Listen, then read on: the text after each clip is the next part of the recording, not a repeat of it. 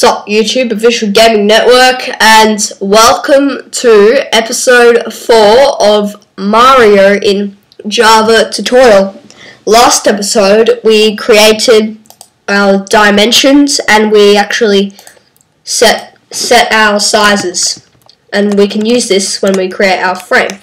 Speaking of frames, every game needs one, so I don't think we need to do anything else, so I guess it's time to create our frame. So if we actually try to run our game, come on, see, it crashes because no such method error, which means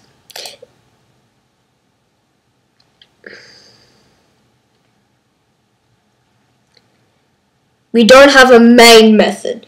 Now what a main method is like here, this is not really, this is a constructor, but if we go public void blah, you don't need to type this, that is a method.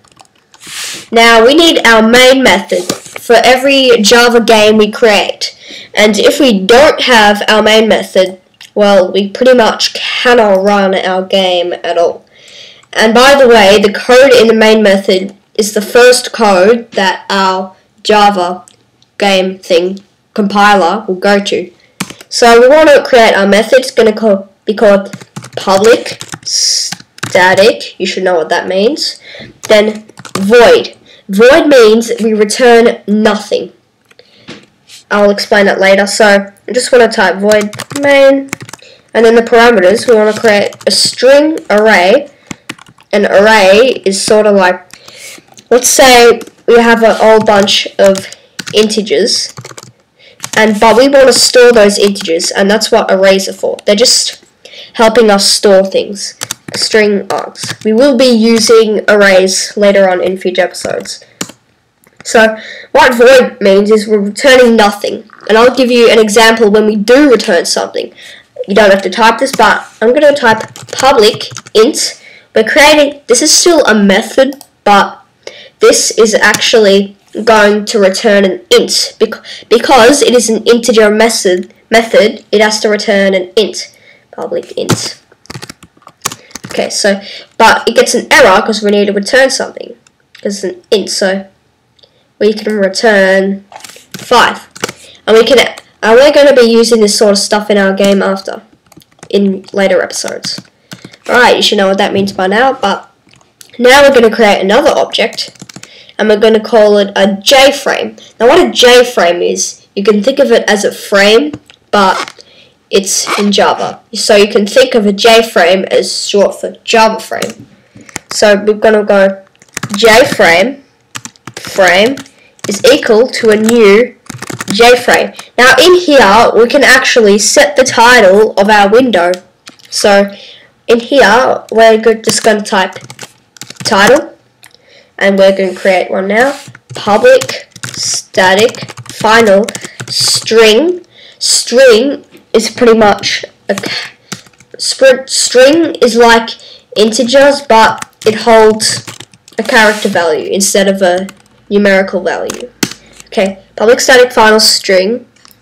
Oops, title equals, let's say, just Mario. Okay, we created our string, but we get an error on our JFrame because we need to import it. We've done that with Canvas. So if we go Command Shift O, we can just import it like that, and that's really good. So now we need to set things for our frame. The first thing we want to do is frame.add, and we want to put game in here. Frame.add game. Now let me just go create a game object. You should do this too. Game is equal to new game.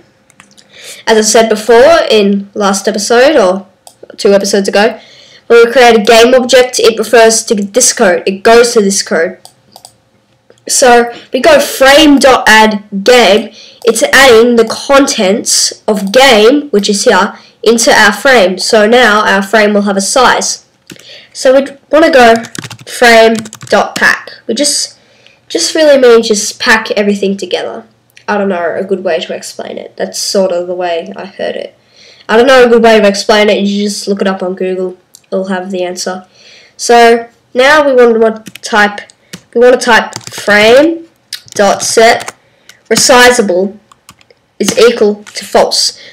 Now set resizable means we can't resize our frame, and we don't want to resize our frame because you might see that sort of professional PC games or like finished PC games like Minecraft and all that. You can resize the frame because the programmers, they know how to do that. But I'm not the best programmer, and I don't. And you'll see a lot of tutorials. We don't do this as well because it's sort of professional coding. And why we're setting it to false is because it will cause a lot of graphical errors, really. And we don't want that. That's pretty bad.